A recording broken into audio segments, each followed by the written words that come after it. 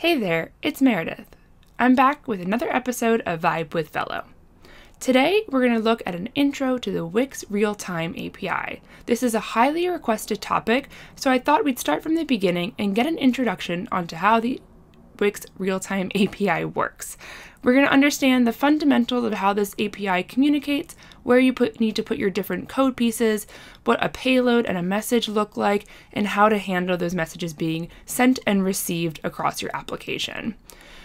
You can think of Realitime API as many different applicable use cases like push notifications. So instead of users having to wait for an update about information and pulling that information from you, you can send it to them if they're subscribed.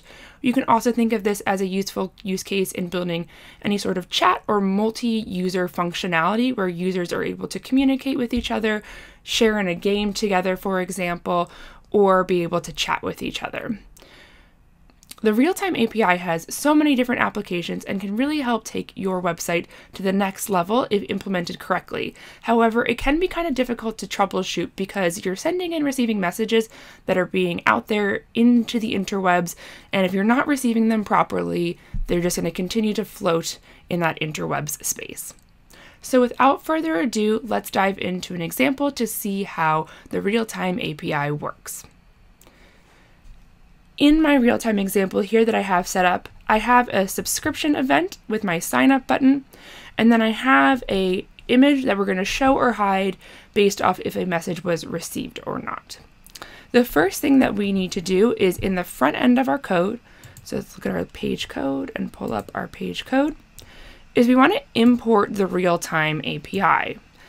This is how we get the basic functionality like the onConnected and the listener for when a message is published. What we'll do is when our button here, our sign up button is clicked, let's go ahead and find our onClick function, we're going to subscribe to the channel. Now, in this case, a channel just needs, at the very bare minimum, a name, as I've just defined up here as a global constant for my application. So this channel is going to be called New Alert. This also allows you to have multiple active subscriptions going on where users can subscribe to different channels in your application. We're going to focus on a single channel subscription here, but if you have a more complicated example, you can use more channels as well, so users only will get messages through certain channels. So our channel that we're subscribed to here is our New Alert channel, and the second parameter in this function is going to be the event handler. So this is waiting and listening for an event to be published on the New Alert channel. And once an event is published on the New Alert channel, it's going to handle that message. So in this case, we could verify that we're getting a message from the correct channel, look at the message payload and use it to display some information on the screen. Maybe if it's like a new news article came up, we could get the payload and it has the article's title, so we could populate and update a repeater, for example. In this case, we're just getting a new alert, so we know that we can just use that to show that new image that we currently have hidden. So if the message has a payload, we're going to go ahead and show the new alert. Once we've subscribed, we can then, since this is an asynchronous function, we can then get a little bit information about our subscription, like the subscription ID, for example. You might want to keep track of these in your database so you can know how many users are subscribed to your channel at any time. Because again, we're sending messages and they're kind of just going out into the interwebs. So if you don't keep track of how many subscription IDs you currently have, there's no way of knowing how many users are currently subscribed to your system. So this is useful information for keeping track of those subscriptions.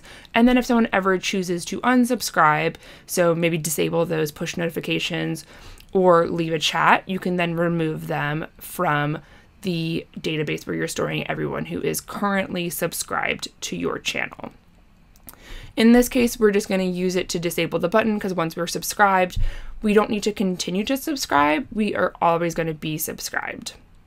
Now, one thing I do have here as well is I have an on disconnected. So what we can do is if we ever get a ping that the real-time connection was lost, we can re-enable that sign up button to allow a user to resubscribe to that channel. So this enables them to get those alerts again if they want to, because the connections can get lost. This can happen if your computer goes to sleep, for example, and again, that subscription ID isn't maintained, where you can automatically reestablish any of those alerts. Now, this is what we need to do in our UI here. On the back end, we need to actually have something that can send messages out. So on the back end, I have this realtime.jsw file. In here, we're going to access the real-time backend API. So there are different APIs for backend versus front end when it comes to real time. Only in the backend can we publish messages. You cannot publish messages from the UI of your application. So in this case, we'll create a new message and we're going to again send it to that new alert channel. So we'll define the channel and we'll define the message. The message is going to be in JSON format, and we're going to give it a message with a value so that we can parse out that information in the payload that is sent to the front end of our application. Once we have those components built, we can use the real-time backend.publish function to send the channel that we want to send this message to, and then the message that we want to send. So again, this is where we can have multi-channels in our application, where if someone has subscribed to news alerts, we only want to send this to the news channel. If someone has subscribed to notification alerts, we only send to the notifications channel. So if you have multiple subscriptions available on your application, you need to define which channel to send that alert over to. Now, in order to test this, because I don't actually have this connected to any data, what I have is back on our UI, I have a little secret button down here to do my testing, because who doesn't love testing in production? And so our message test button, when we click it, it'll just send a message. So it's going to call, which is why we have back up here, the send message imported from the backend. So it's just going to call that backend function to send a message out to our system. We can go ahead and publish this and view our site. So what I'm going to do here is I'm going to go ahead and sign up for subscriptions.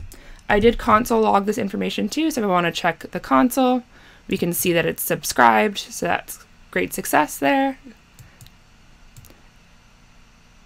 And then what I'm going to do is I'm going to send this message test. And what this should do is publish that new message that we defined in our backend, and our handler in the front end should show that new image on our UI here.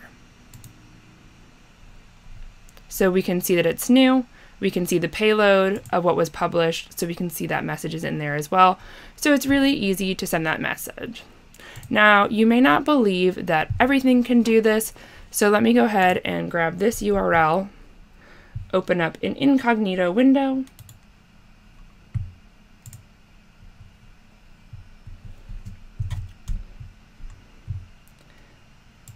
and let's go ahead and have a second one here. So I'm going to go ahead and refresh this, which should kill the connection. Oops. Go ahead and sign up. Grab this one, sign up as well. So now both of these are subscribed to it. And I'm going to click the message on this one.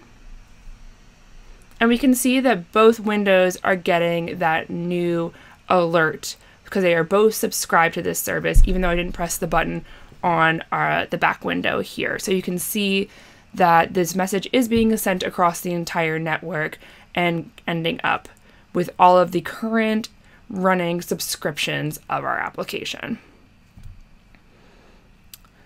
So that's the basics of how the Realitime API works. As you can see, it can get really complicated really quickly, and it's important to keep track of all of your subscriptions and all of your channels that you currently have running. Now, this was a example where we used a button to force that test message, but you can do this based off of data hooks. So if a new data gets inserted into a database that you want to push out to your users, such as a new chat message was received or a new article was inserted into your blog's database, things of this sort. So it's more data driven. So in the more complicated examples that we'll look at in the coming Vibe with Fellow videos, we'll see how we can use data driven events to trigger these notifications across your real-time channels. Until next time, I'll see you guys.